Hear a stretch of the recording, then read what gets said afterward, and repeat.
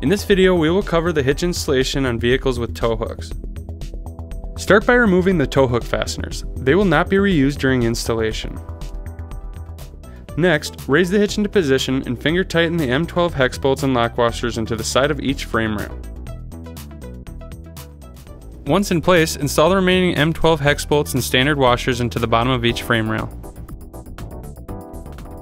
Now, torque the M12 fasteners to 75 foot-pounds. This completes the installation of the Curt 31108 front mount receiver hitch on the 2003 Chevrolet Silverado 2500 HD.